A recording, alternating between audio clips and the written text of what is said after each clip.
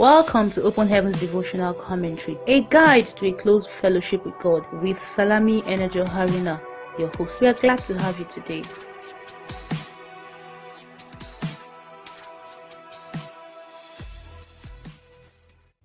Hello, good day, and thank you for joining us today again. Open Heavens is written by our Father in the Lord, Pastor Enoch Adejare Adeboye, the General Overseer of the Redeemed Christian Church of God. And this commentary is intended to bring insights to God's Word by the help of the Holy Spirit. Today's date is Saturday, the 29th day of January 2022. And our topic for today is Demands of a Christian Life. Let us pray. Everlasting Father, the great and mighty one, the controller of the whole universe, the King above all kings, we come before you today and we bow in reverence of your holy name. We thank you for the gift of life and for your blessings too numerous to count. Father, we say thank you, be exalted in the name of Jesus. We've come to seek your face. Your word says those who seek you early would find you. We ask that you would reveal yourself to us as we study. Let our lives be true expressions of the Christian life. In Jesus' name we have prayed. Amen. Praise God. You're welcome back. Our memory verse for today is from the book of John chapter 15 verse 8.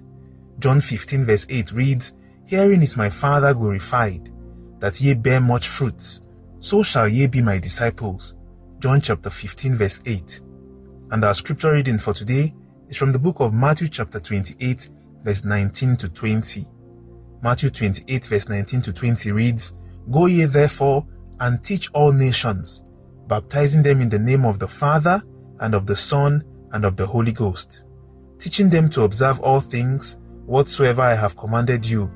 And lo, I am with you always, even unto the end of the world." Amen. God bless the reading of His word in Jesus' name. Praise God.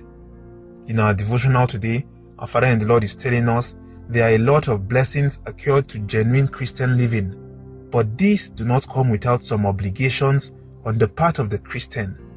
For example, the peace of God that passes all understanding is one of the benefits of Christian living, just like divine healing or divine health, according to Deuteronomy chapter 7 verse 15 and 1 Peter chapter 2 verse 24. However, we must meet certain demands before we can access these blessings. One of such demands is fruit bearing. The lifestyle of a genuine Christian must show that the fellow has truly repented and forsaken his or her sins. John the Baptist in Luke chapter 3 verse 7 to 8 told those who claim to have repented to bear fruit that confirm repentance. It reads, "Then said he to the multitude that came forth to be baptized of him, O generation of vipers, who hath warned you to flee from the wrath to come? Bring forth therefore fruits worthy of repentance." This fruit bearing also includes soul winning, as Jesus stated in John chapter 15 verse 8. It reads, "Herein is my Father glorified, that ye bear much fruits, so shall ye be my disciples." To bear fruit through soul winning requires preaching the gospel according to our Bible reading today. A Christian worthy of his or her calling must make soul winning a priority. As a matter of fact, the proof that you are a disciple of Jesus Christ is to harvest the souls He came to die for. A Christian will not allow the passion of the death of Jesus Christ to be in vain. We must also praise Him, as the Bible says in 1 Peter chapter 2 verse 9, which reads, "But ye are a chosen generation, a royal priesthood, an holy nation, a peculiar people, that ye should show forth the praises of Him who hath called you out of darkness into His marvelous light." The most important demand upon a Christian is holiness. Once we have become Christians, we must separate ourselves from all ungodly activities and relationships. The Bible says, "Wherefore come out from among them, and be ye separate, saith the Lord, and touch not the unclean thing, and I will receive you." 2 Corinthians 6 verse 17. Matthew chapter 5 verse 48 says, "We should be perfect, even as our Lord is." May the Lord grant you the grace to be perfect in Jesus' name. And we say a resounding Amen. Praise the Lord. God bless His word to us today. Hallelujah. We are still considering the topic Demands of a Christian Life. Yesterday we saw the topic Mysteries of a Christian Life, and we learned some of the mysteries of a Christian life to include, first of all, the transformation and the turning around of that man, where all things become new. Scripture says there is no condemnation to them which are in Christ Jesus. We also learnt another mystery, to be the gift of a brand new existence in the Holy Spirit. We begin to bear His fruits. We also learnt that living the Christian life also involves being under a new management, which is the management of our Lord Jesus Christ. And then another mystery of the Christian life is that He is given a new garment. He trades the old one, where you have murmurings, complaints, ill health, lack and want and the rest of them, and He receives a new garment of praise, divine health, divine provisions, peace, and many other goodies. The Christian life, however, does not begin until you have accepted Jesus as your Lord and Savior, you have repented and forsaken all your old ways. Praise God. In today's devotional, we'll be considering the demands of a Christian life. It is true that salvation is free, but if we must take further steps to access all the divine blessings made available to the Christian, then we must be ready to also play our parts. Our Father in the Lord would always say, nothing goes for nothing. In the Christian life, we have divine health, divine provisions, divine healing and the rest of them. But all of these do not come by folding of hands. They come with certain divine principles. One of such demands which we learn in our devotional today is that of fruit bearing. As children of God, God expects our lives to be fruitful. Just like we see in our memory verse today, John chapter 15 verse 8, it reads, "Herein is my Father glorified, that ye bear much fruit, so shall ye be my disciples." You notice there that we are not even expected to just bear fruit, but much fruit. If you are seeking to glorify God, then your life must be fruitful. And what does it mean to be fruitful? When a tree produces fruit, it bears its own kind. It reproduces itself. How can this be done? This can be done through evangelism and soul winning, which our Father in the Lord mentions in today's devotional. It can also be done by letting your light shine. Scripture says that when your light shines, men would see your good works and then glorify your Father in heaven. Men can look at you and see a good example to be emulated, not one to bring shame upon the name of the Lord. In letting our light so shine before men, we are giving a testimony using our lives. And many times, this is a very powerful tool for harvesting souls to the kingdom. You never can tell that doubtful person who is sitting in the corner and carefully noticing the distinction in your life. He sees the glory of God and is overwhelmed. He is captured, transformed, and also set ablaze. Hallelujah. Also, do not forget that before a tree can even bear fruit, it has to grow. So part of bearing fruit is that we mature also. We must not remain at the same level as babes when we came into the faith. We must make constant and consistent progress in our walk with God, refusing the deception of past glories. Moving on, another demand upon the Christian is holiness. This is non-negotiable. And our Father in the Lord tells us today that once we become Christians, we must separate ourselves from all ungodly activities and relationships. This is very important. Scripture says that all things are passed away. This is not only talking about our sins forgiven. It also refers to the many things that we hold dear to our hearts, which we can no longer proceed with on this journey unless we let go of them. It may be quite difficult saying no to those friends and denying yourself of those lifestyles, but it is definitely worth it. 2 Corinthians 6 verse 17, which our Father in the Lord reads in today's devotional, tells us to come out from among them and be separate and touch not the unclean thing. Only then will we be received. And 1 Thessalonians chapter 4 verse 7 reads, "For God had not called us unto uncleanness, but unto holiness." He has not called us to continue in the life we used to live before. He has called us to be testimonies of His transforming power. There must be a difference.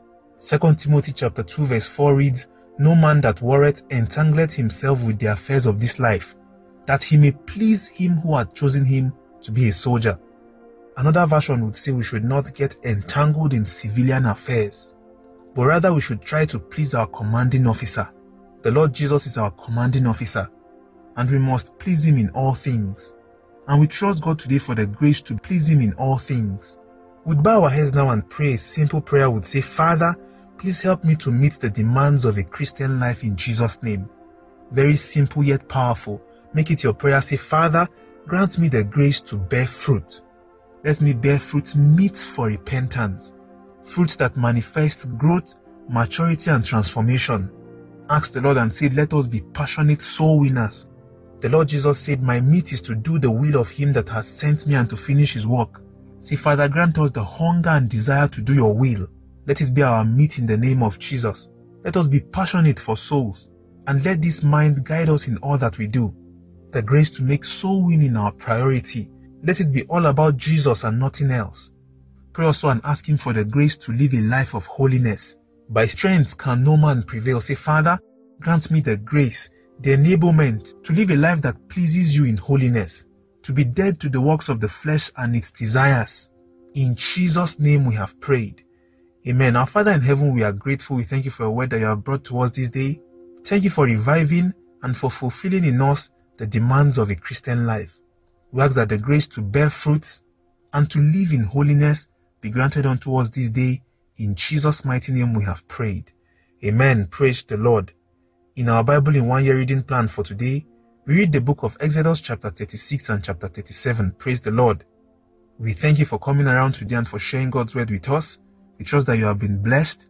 If you'd love to speak to someone or to receive updates like this daily, please do well to send a WhatsApp or Telegram message to +234 80 986 11226. You can bless someone today and let them enjoy this Christian life by sharing this with them. Go forth today and receive ease on your Christian journey in Jesus' name. Have a great day ahead. See you tomorrow again, and bye for now.